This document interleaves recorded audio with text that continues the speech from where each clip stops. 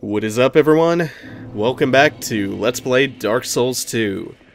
Today we are going to be plunging into the dark depths of the Undead Crypt, where we're going to be fighting one of Vendrick's most loyal knights, Velstadt, the Royal Aegis, and we're going to be meeting Vendrick himself by the end of this episode. Also, it's a good thing I was able to sneak up on that guy, because I think the pot I rolled through coated me in oil a little bit, so he could have lit my ass up. Actually, come to think of it, the one I just killed who was bearing the torch, I think he's actually not aggressive towards you. I think he actually follows you around to light the way. Not entirely sure if I'm recalling that correctly, though. This is a little bit of a gauntlet.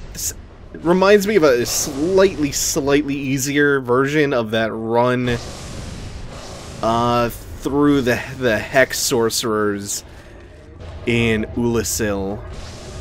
When you take the elevator down to the bottom level and you're heading towards the Chasm of the Abyss. Not quite as intense as those enemies, but this requires a little bit of tricky timing since there's so many of them. And they're spaced just right that getting around them can be a little bit tough. It's hard to line of sight all of them at the same time. So you really have to pick your battles. Oh, I'm not doing that. I can, now that the one in the left corner is dead, use this pillar to line of sight the other two. That soul arrow is a little dicey, though. If these were the... Oh, shit, I forgot about the pyromancy, too. They have Firestorm.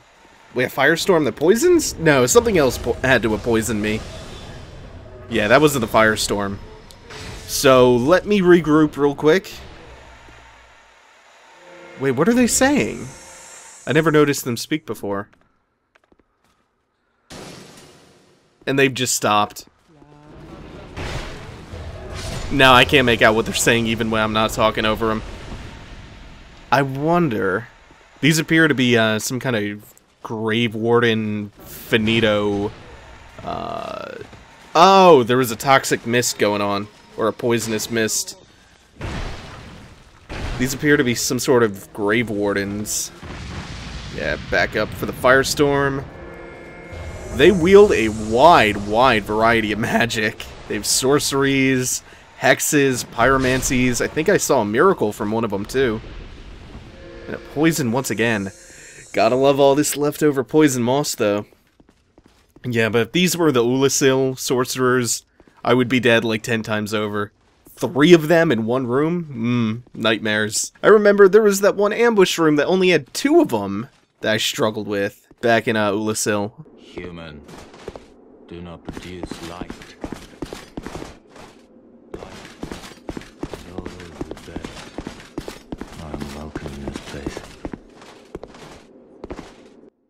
So as you can see, these guys are not yet hostile to us. They won't become hostile unless you go against the Grave Warden's wishes and produce a source of light. Guardian of the Crypt.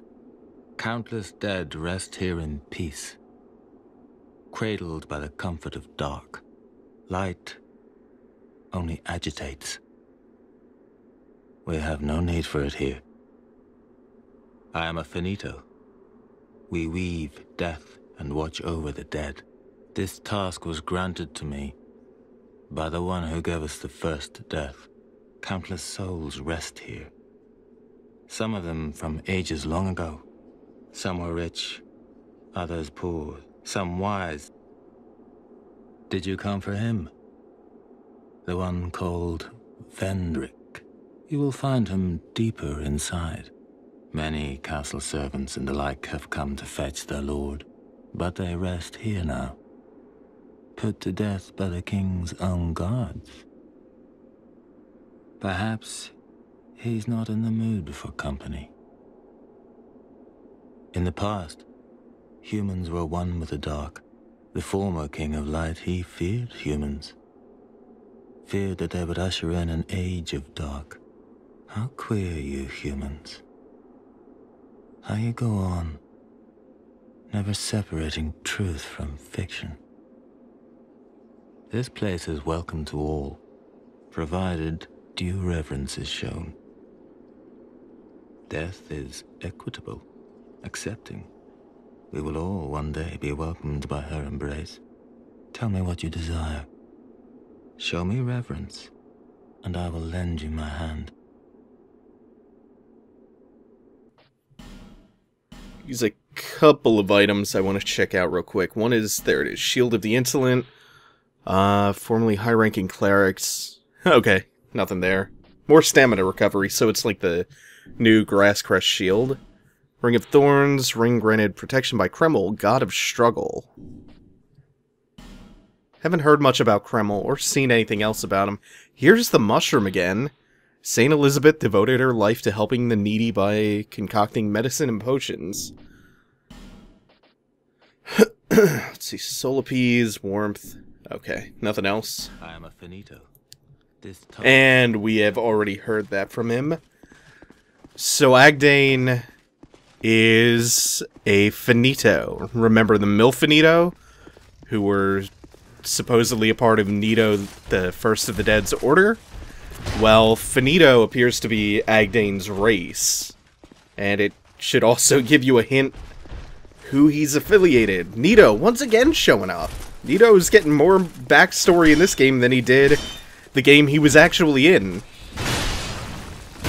And if you come back and talk to him later on, after you get the item we're gonna get from Vendrick's chamber, he will give you his armor set and a katana called Dark Drift, which is a katana that ignores shields. And interestingly enough, it says that the original wielder of Dark Drift delivered the first death. Agdane is a finito. Nito was first of the dead. And he also says that he's a grave warden charged with this duty by the one who gave us the first death. That could also be Nito, who is both first of the dead and the one who gave us the first death. Depends on how you interpret the name. It does seem like Nito would give the grave wardens, the finito, their jobs, right? Either way, we are learning a lot about Nito in this game. Way more than I would have ever expected to learn. Which is cool, because one of my big complaints when I was going through the Tomb of Giants in the Dark Souls 1 LP was, it seems like there's so little information and so little backstory given to Nito. Also, we'll make this little drop down. And we'll set this brazier alight, and there are a couple of items down here. And I believe there's also... Is there a hidden bonfire down here too? I can't remember. No, there is this chest though, which contains a soul vessel. And a ladder right back up. Oh, and you know how Agdane warns you not to light any torches or produce any sources of light? If you happen to strike a torch up, he will actually go nuts. He will attack you and turn hostile. And that also connects to something which I just learned about in Dark Souls 1. By the way, isn't that fucking awesome? So many years in playthroughs and I'm still constantly learning new things about Dark Souls. If you cast light in Nito's boss room, Nito will flip out and spam Gravelord's Sword Dance. Also, here we have the Nameless Usurper yet again. The Nameless Usurper now showing up here and in Dranglake Castle. Still the same fighting style, same weapons, basically the same all around. Remember after looking last night, I mentioned an item description which talked about two of Vendrick's most loyal knights, one of whom was branded a traitor? I couldn't remember the item or who they were, but I just remembered. It's the Rebel's Great Shield, and it names both of the individuals I'm talking about, the traitor and the knight who is supposedly still loyal. Raime was the name of the traitor. Velstadt was the other one. Velstadt, by the way, is the knight who we're on our way to kill. He is the last step between us and Vendrick. Now, isn't it curious, the Nameless Usurper shows up here in the crypt where Vendrick is, and his former brother-in-arms are. Well, that's kind of a foregone conclusion if I frame it that way. Holy shit, those guys are no joke, but at least I got the ring, so... Not so bad. Not so bad, right? Yeah, like I'm falling for the same thing twice. Come on, step your game up. Monster who just killed me? Step your game up. Bunch of basic bitches. Oh yeah, come in here. Okay, let me first kill him. Okay, there we go.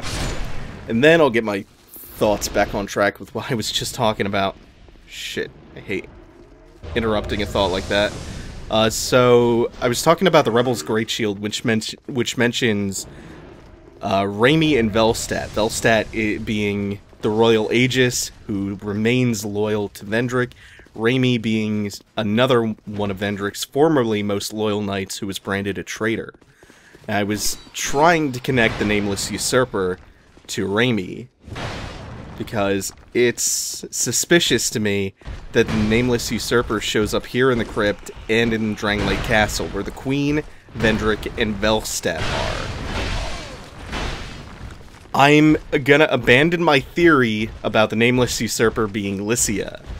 I think the Nameless Usurper is Raime. And I'm also not so sure the Usurper is so bad. I think the Usurper sensed something was off about the Queen, Nishandra, and she had him branded a traitor. That doesn't really explain why he attacks us, though. Blah. Gotta work on that theory a little bit.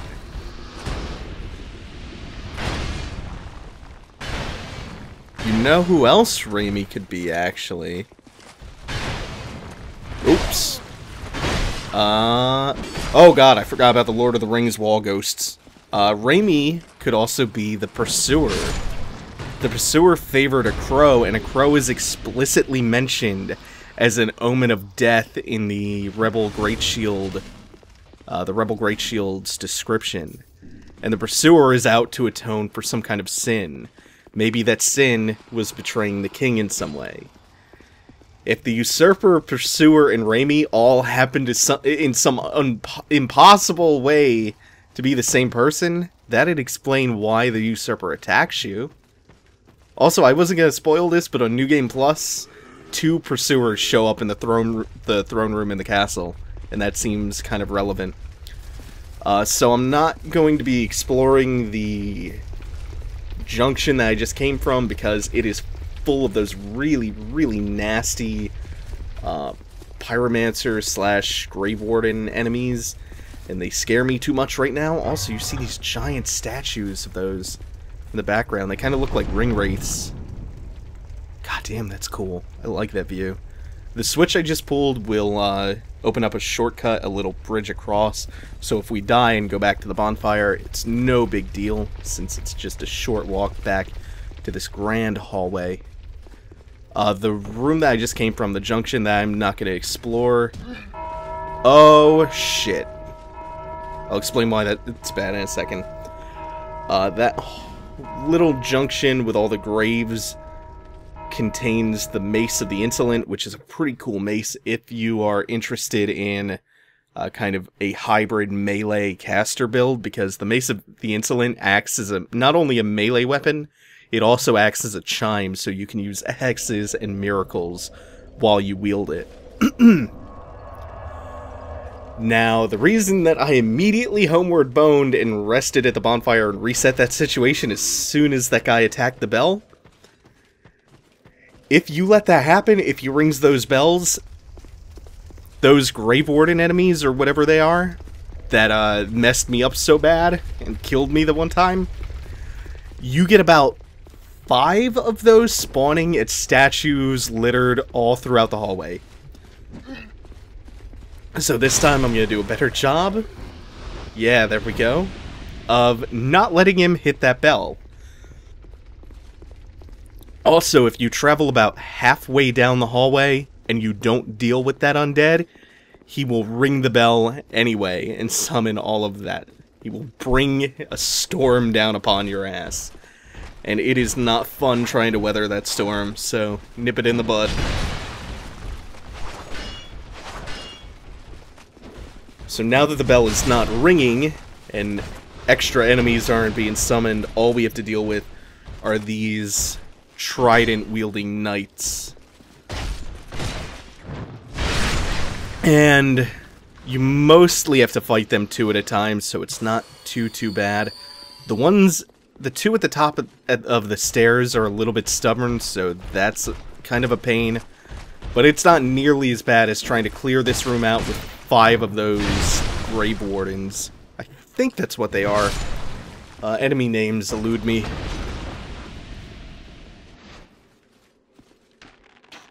So I'll try to pull them apart now.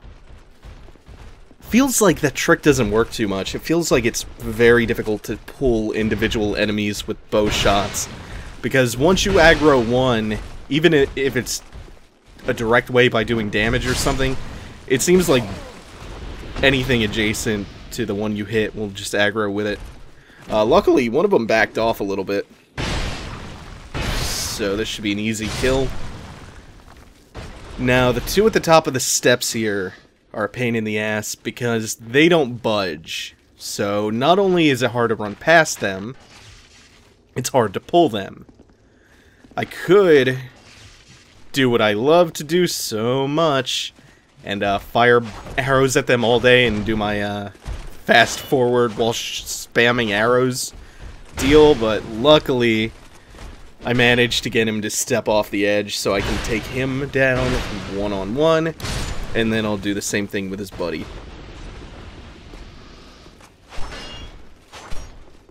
I feel like, for the most part, Dark Souls 2 is the easier of the 3 Souls games, with the exception that there are a lot more situations where you are forced to fight multiple enemies at a time in this one.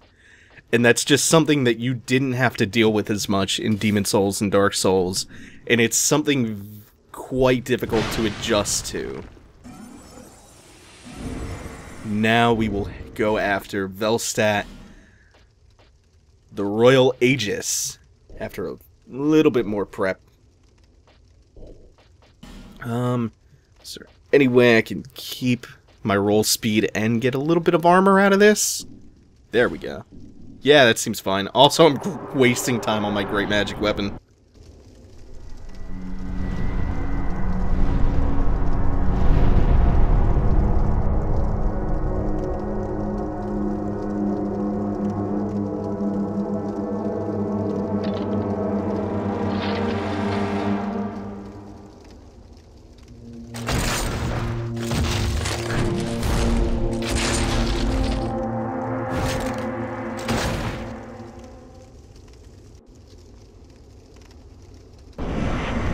Ah, Velstadt's pretty cool. That kick is dangerous.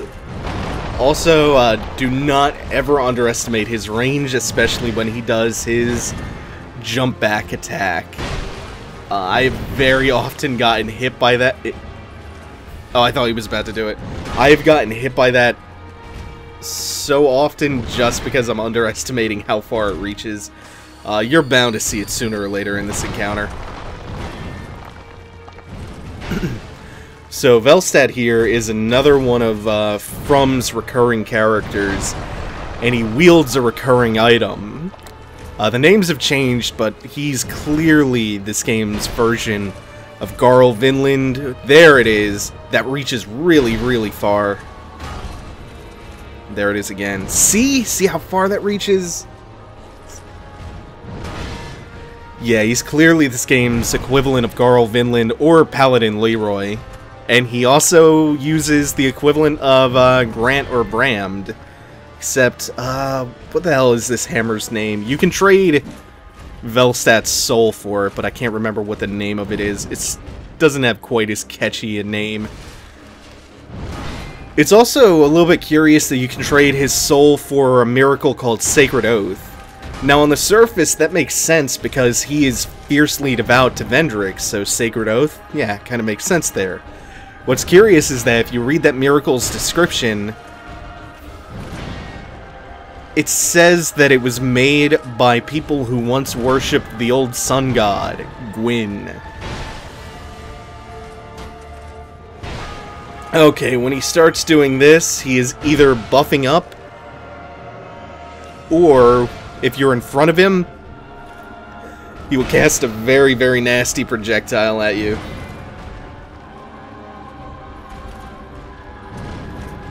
And I believe it's a mix of magic and physical damage.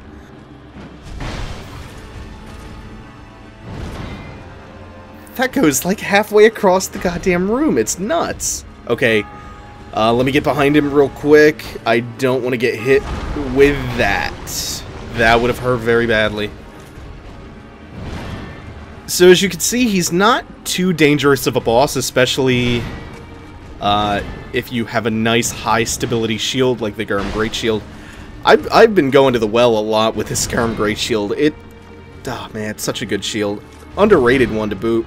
Not only does it have 100% fire resistance, very, very high stability, which is, again, the measure of, how much or how little stamina is consumed when you block. So a shield with high stability will consume less stamina blocking hits.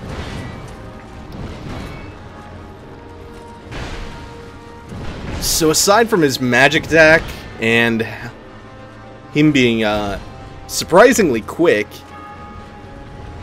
he's not too dangerous of a boss, and I saw a little gap. You see how much damage that attack does, though. Shit! I was worried I wasn't gonna recover in time to block that. Like I said, surprisingly quick for such a big, lumbering bastard.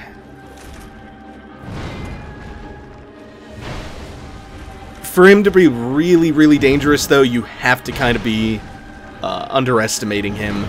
His range, his speed, and his magic are what will do you in.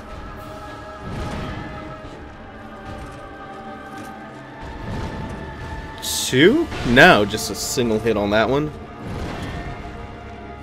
Damn it. Whenever he does...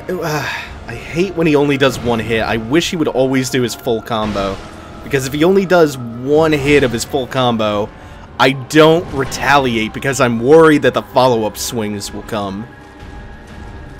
That's something I'm really bad at, is not necessarily learning when bosses are telegraphing their attacks, but the combos in particular. I never know how to tell if, for instance, if a boss has a 3-hit combo, I never know how to tell when the follow-up to second and third hits are coming.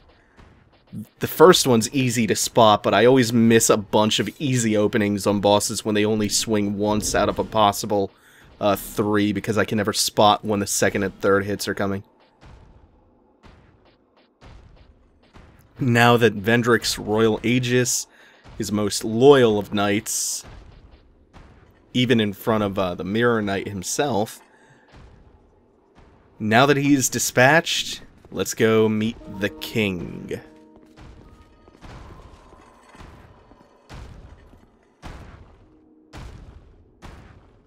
That, ladies and gentlemen, is King Vendrick. Hollowed, decrepit, naked, wandering around in circles, with no purpose and no direction, oblivious to our presence.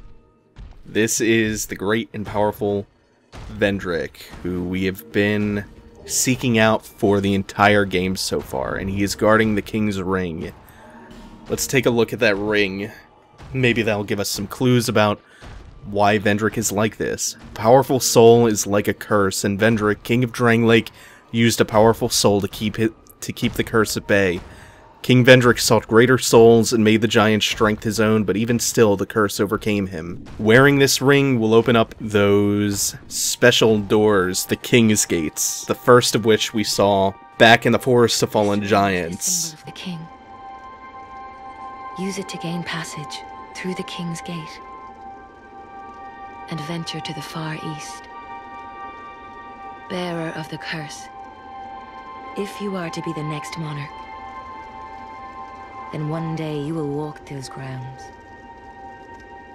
without really knowing why.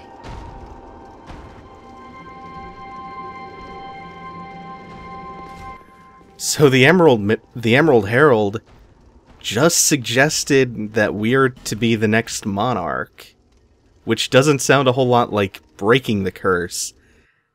It sounds like keeping it going, almost. But we are just gonna have to wait until next time to learn more about Vendrick and the curse, and the role we have to play in all of this. Because we are unfortunately out of time for now. So thanks for watching, everyone. Take it easy, have a good one. Be sure to tune in next time, and be sure to tune in for the next episode, and I'll talk more about Vendrick and the curse.